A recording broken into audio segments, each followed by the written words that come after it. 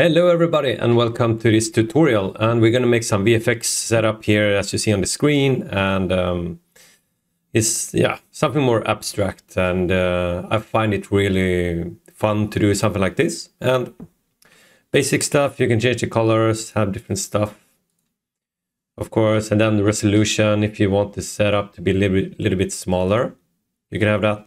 But then of course you need to change the other variables that I'm not really going to cover in this tutorial, but as you see here, it's kind of two positions that is going in a circle, one in the top and one in the down, and so if you want it even bigger, you won't really see anything because they are in here somewhere, so you need to kind of make the effect bigger from the circles, or doing the circles bigger. But you will figure that out. I'm just going to show you the basics. So yeah, let's get started and do this setup. So we're going to start in an empty scene first. And you could, of course, just use the default cube, this one, right? But you see, this one has some sharp corners, these sharp corners here.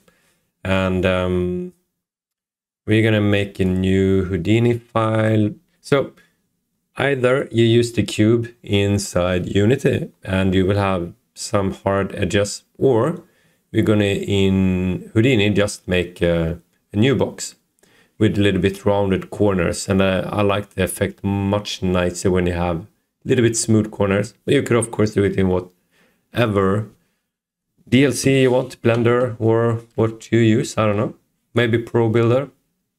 But the important stuff is that you need to have it in the center, so the pivot is in the center. And we are not going to use the ground, and we're going to make our own new one. So first off, you make a geometry node like this, and inside this one we make a box, and we just do poly bevel like this. So here you just decide the distance of it like this, and then you do how many divisions you want. So yeah, I think this is actually going to be pretty okay, maybe a little bit more. And then we're gonna add normals to this, so we have normals, and I don't think we have any need for UV bit, but I'm gonna do it anyways. And then we're gonna do transform. We need the transform, and the reason is we're gonna do it 100 times to compensate the scale difference between Houdini and Unity. So in the transform, we make it 100 scale up, and then we do ROP FBX output. So this will put the file next to the hip file, and we're going to save the hip file in here. So I'm just going to copy this path, I don't know what's the correct way to say it. So yeah, so first we're going to save the file. So we save the file. So now it's going to be inside the Unity folder. And that's nice, because then we find it easily. So now you see, if I middle click here, you see it's saved in the same. I middle click back, and I want the file to be this. So if I save it, then in here you see we have the Houdini file and the mesh. So this is the mesh, and I like this smooth round corner we have. And we're gonna also do a shader for this, and I'm just gonna create shader graph, URP lit shader graph. I'm gonna have the same name for that one, and we're gonna create, yeah, actually we don't need to create the material. I'm just gonna put this one here. So if we go in here, we just need to make a color. So, and we're gonna make sure that this color is HDR. So we're gonna have it like this. And then here we're gonna have, I want metallic and smoothness as well. So I'm just gonna do float, metallic, not Metallica. We're gonna do metallic, and metallic gonna be a slider. And we're gonna put the default to 0.1. Then I'm just gonna copy paste this one and do smoothness to this one.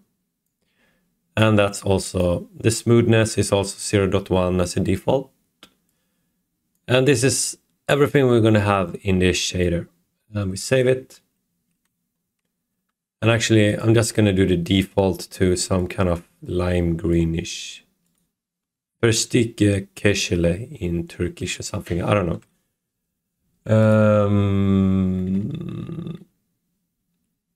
Oh, maybe I said wrong.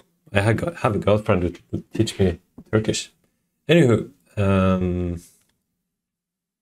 so this one is working. And now, let's see. So we have this one set up. So now we can just delete this one. And we're gonna start with the VFX setup. Visual effect graph. Yeah. So we're gonna do the minimum system. Create. And I'm just gonna have the same name for this one too. And we open it up. So we have the default setup, and here we're gonna, let's see, so we're only gonna spawn this one time, and in the spawn system, we're gonna do, actually we can just make it big for now. So here we're gonna do, in the spawn system, I hit space and then I see spawn. We're gonna have a single burst. This is gonna be a one-time thing. So we're gonna here add a resolution. It's gonna be an integer. So we're gonna resolution. So the thing is, the resolution is, let's see. No, it's not. Is it like this? Oh yeah.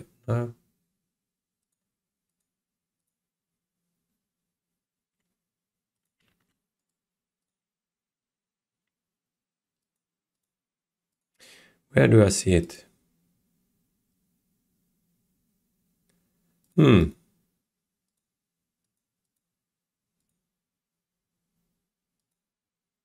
trying to figure out where I do the min max. Is it the properties? No. Hold up. Wait. Oh yeah. So not attributes. We're going to delete that one. We're doing it in properties. So add again, property. We're going to make an integer. And this is going to be resolution. And the resolution, we're going to do default value of 10. And I'm just going to do a range of this one from, let's say, 1 to 30. So value, let's do 10. That's our default. And so the thing is, because we're doing a box, we need X, Y, and Z. So the resolution gonna be the width. So X gonna be 10.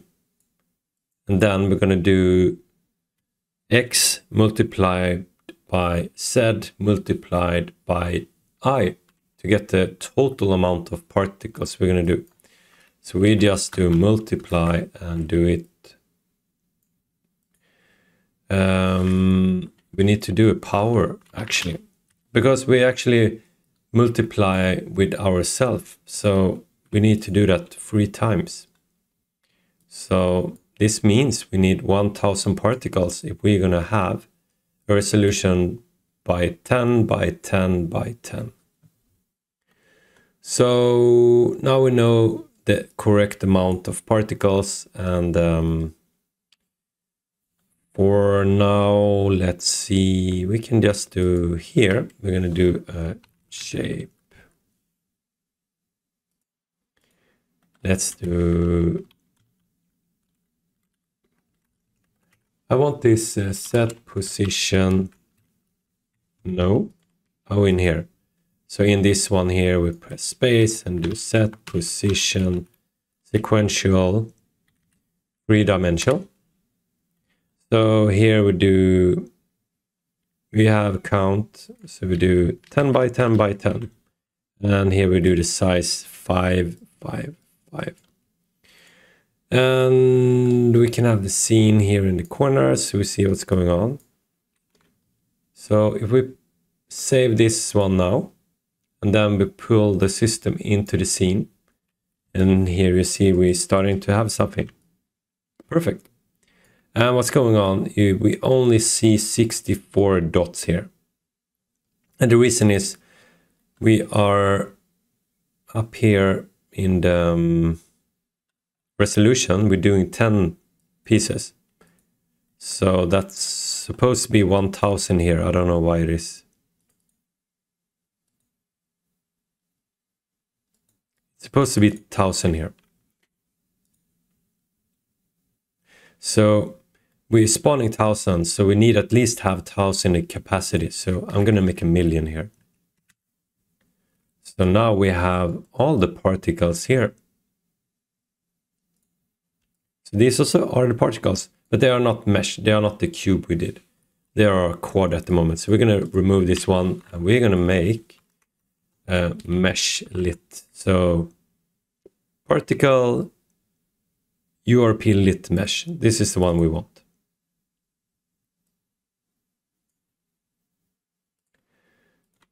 Actually, this is not the one we want, because I want to use my own shader that we did. You can use this, of course, and put the mesh in here, the one you made.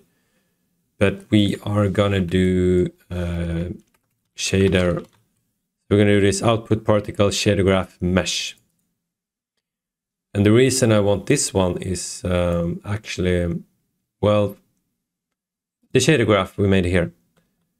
One thing that we need to do that I realized I forgot is to support VFX graph. So we need to tick this one and save it. And then we will go back here. Shader graph is empty. So we made our shader graph here. So if we open it up, this is the one that we need here. Here. So now we have our shader in here. You see the color and the metallic and smoothness. And also we have this box we made. And I'm gonna do this read and write. So that's checked. And that's because it needs to be allocated in the memory. I don't really know if you need to tick this now or not, but in the past you needed to. And then the mesh here, then you just take the mesh and put it in here. So now we have our own mesh here. So if we look in the scene, you see we have them here. So I'm gonna pause the tutorial here, and in the next one I'm gonna set up everything so we have the nice setup as you saw in the beginning. So thank you so much for watching, and see you in the next tutorial.